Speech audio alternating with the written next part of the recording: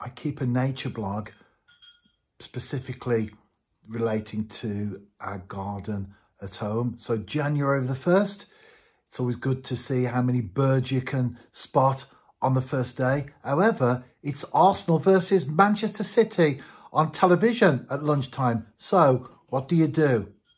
I'll tell you what. There's my granddaughter there, Naya. You put the television on, you get your binoculars, and you sit there and you kill two birds with one stone. It's half-time in London, 1-0 to Arsenal at the break. The birds have been extremely busy out there. It's like Piccadilly Circus. I've seen 11 species so far, including long-tailed tits. We had a flock of those in. Stock dove, love to see those.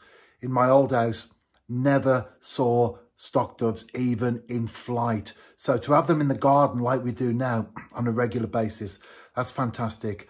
Goldfinch and male chaffinch as well, in with the 11 that I've seen so far. I'm looking forward to the second half, and of course, what's going on out there in the garden as well. Multitasking at its best. The football is over and it ended 2-1 to Manchester City.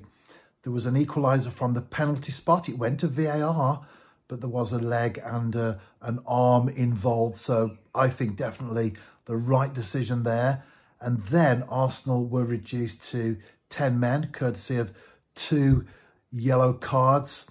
The first one was for scuffing the penalty spot.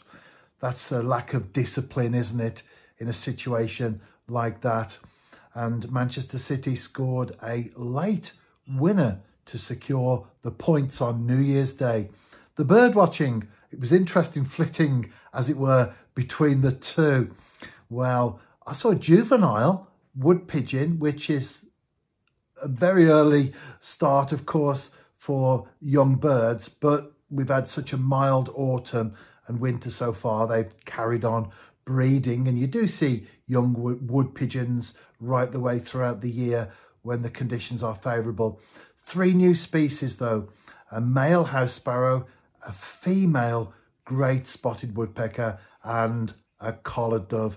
And if you're watching this video on YouTube, go into the comments box, check out my website, and there will be a specific page for my blog entries in 2022, as well as the ones there from 2021. That's the Garden Nature blog.